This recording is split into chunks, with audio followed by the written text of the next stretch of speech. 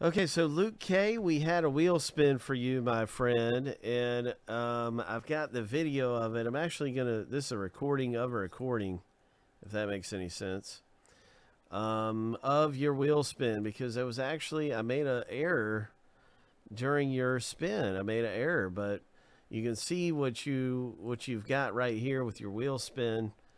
From the video, and we're just gonna word this properly. So there, even though I made a mistake, you're going to get what you should have gotten in the wheel spin. You'll see exactly what I mean in a moment. I keep trying to pull this video up, and it's not wanting to play. Okay, there it is. So this is your wheel spin, and this is what we do. We shuffle 7 times, and then we spin the wheel.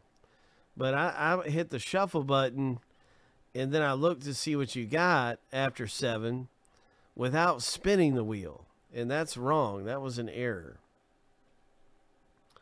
And so I did that, and I said, oh, you got 12-13 in the game between the pipes hockey. But that was wrong. And then, but procedurally, we shuffle it 7 times, then we spin the wheel.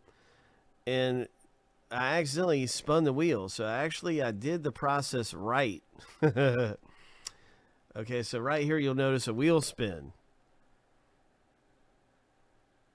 And then guess what it'll say when I do spin the wheel? Watch what happens. Oh, there's a wheel spinning. This is your prize. Conseco jersey winner. That's exactly how the wheel spin was supposed to go.